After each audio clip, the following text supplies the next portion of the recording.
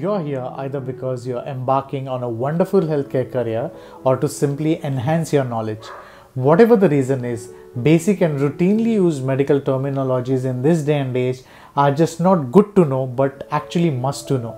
Hello and welcome to Lucid Medicine. I'm Dr. Rahul Joshi, and in this video I'm going to start off discussing how medical terms are formed or built.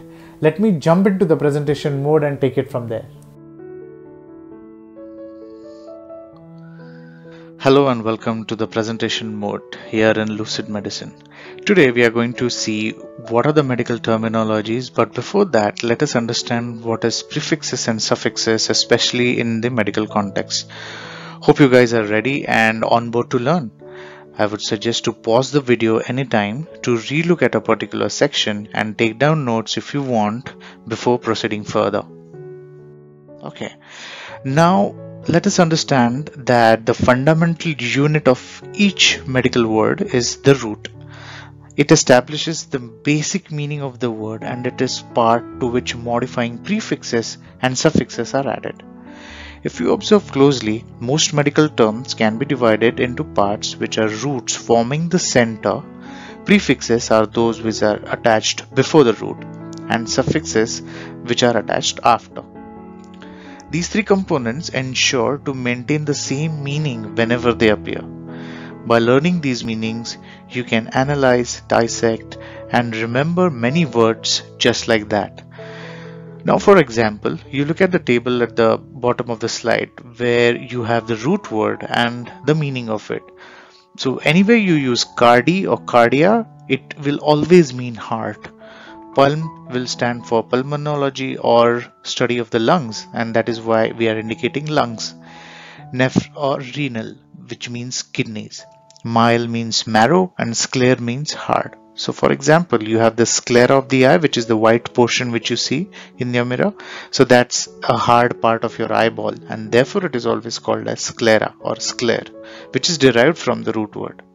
Prefix for numbers, colors, directions, degrees and comparisons are very common in medical lingo, while suffixes that indicate condition of medical specialties or resemblance and plural forms. We shall now see with some examples. These are commonly used prefixes and suffixes, prefixes typically, and their meanings. The first one here is uni, which means one, and the example is unicellular. That is, it is made up of one cell. The organism is essentially made up of a single cell. You have this example as amoeba. Another one is leuc, meaning white in appearance. Leukocytes, that are WBCs, when multiply uncontrollably, leads to leukemia. I will give you a moment to pause the video here so that you can go through the list. Here we are talking about the suffixes. Next up are the commonly used suffixes, that is the attachments after the root word and their meanings. The words ending with osis or osis, meaning any condition of the root word.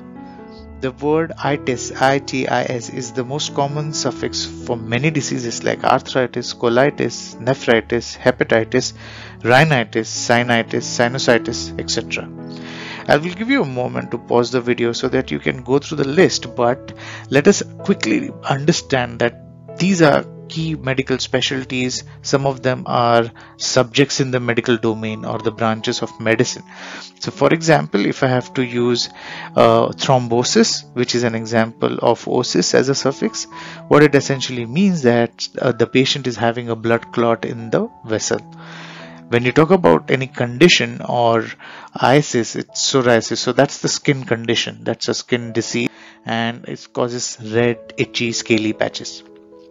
When you talk about IATRICS, that's pediatrics or any sort of a medical specialty, or geriatrics.